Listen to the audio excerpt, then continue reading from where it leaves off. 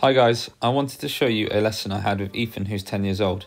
We were looking at his serving technique, and as you can see, his elbow was low and palm facing up. We had a go at isolating the top part of his serve, starting with palm down and elbow higher. We found that using a pole to support his elbow from dropping allowed him to feel the movement and where his elbow should be. After a couple of weeks of practice, Ethan's now serving with a higher elbow, giving him a stronger throwing action to create more effortless power. Look at the results.